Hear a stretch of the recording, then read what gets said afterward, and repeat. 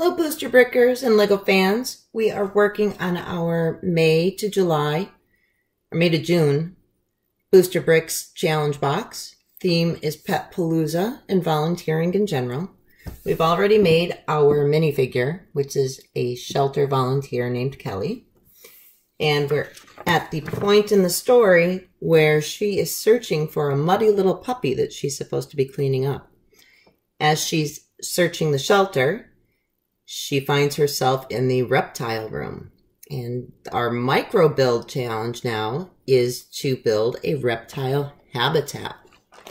We will use just the pieces in the Microbuild challenge pack to create a reptile habitat.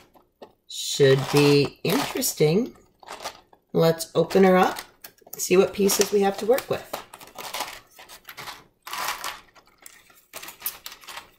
The card makes a nice background for a photograph.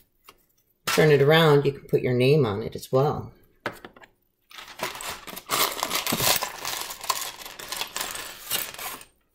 Couple runaway pieces here. Alright, we've got an assortment, some round, square, flat plates and bricks. A little bit of everything, it looks like. Let me give this some thought and get to building. I've got my pieces sorted. I've taken a look.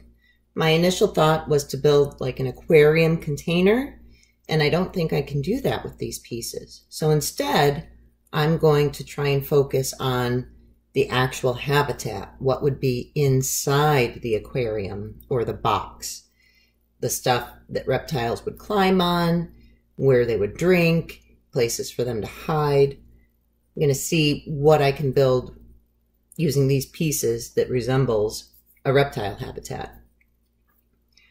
You can either pause the video and build along and come back and compare what we've built, or you can go ahead and watch to the end, see what I come up with, and then do your own build. Either way, it's up to you, but I will be right back.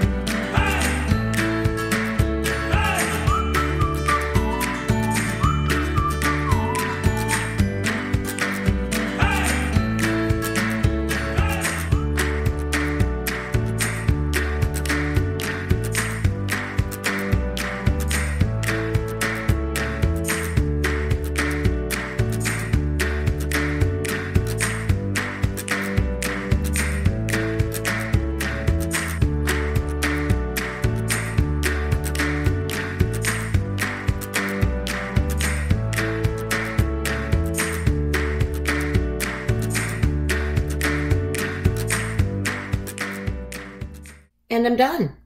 I used all but one piece because it's an eyeball, and this is supposed to be an empty reptile habitat. So I didn't know where to put the eye. Aside from that, like I said, we were focusing on creating what would be inside the aquarium or container. And so we've got this set up. It's got lots of hiding places. Places to crawl and climb, heat lamps all around.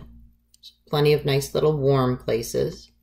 There's an air filter. This is where the air is pulled in. It goes through a filter and comes back out. Got a little water fountain here. Here's my other part of that. A little bit of everything. I think reptiles would be happy in here. What did you guys build? Did you come up with anything like this, or did it look a lot different? Probably looked a lot different, and that's just fine. It's all about creativity and using what you have the best you can.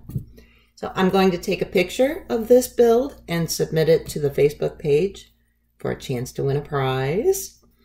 And don't forget about Kelly back here, our shelter volunteer. She's searching right now for that puppy dog. Until next time, thanks for watching Amy's Lego channel, and happy building.